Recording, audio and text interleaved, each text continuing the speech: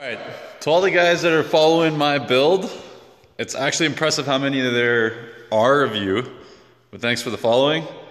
I've been playing around a lot, kind of behind the scenes. Not a whole lot going on at the moment. Kind of been busy with school.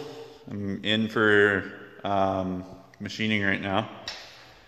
And that and work keep me pretty busy, but we're back at her this week because it is reading week, and I somehow talked the boss from where I work into giving me the week off.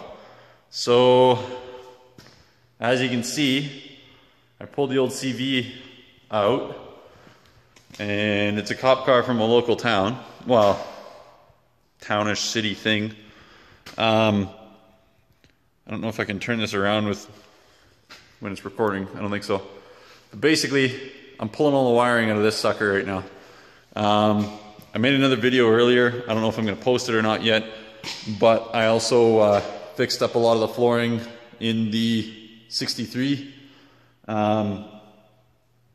It's going pretty good. Not the fastest in the world, but you can only pick three: cheap, fast, or quality. That's what I've been told my entire life, at least. We're going to go through a little bit of what I've been doing. So I have the Interceptor, which kind of makes it a gong show. Can't really get too close in here because I'm low on battery and can't turn my flash on.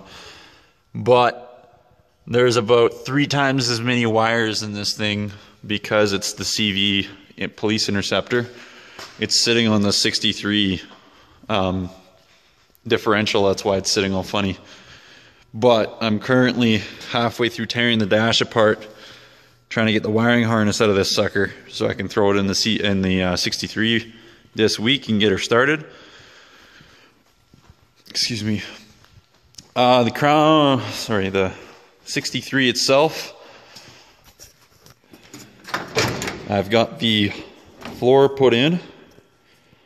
Not the prettiest thing in the world, needs to be cleaned up a little bit, but I'm currently chasing more rust. It actually ends up here, so fix that spot and I should be done with that. On the other side, excuse the mess in the box, it's all the spare parts and whatever else. Step over top of the calf cages.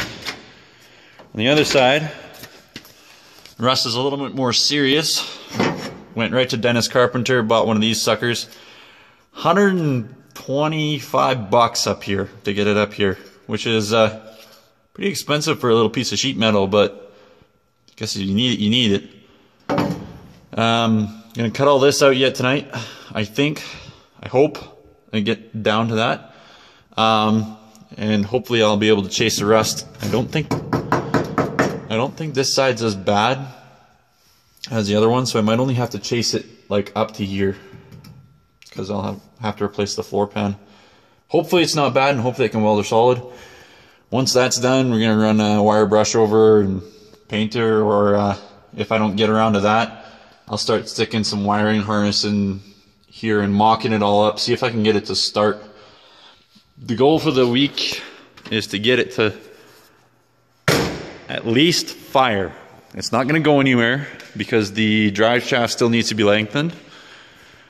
But the goal for the week is to hear her start. So, again, like always, like, comment, subscribe. Like to hear from you. Never hurts to have a little bit of feedback. Thanks for following, guys.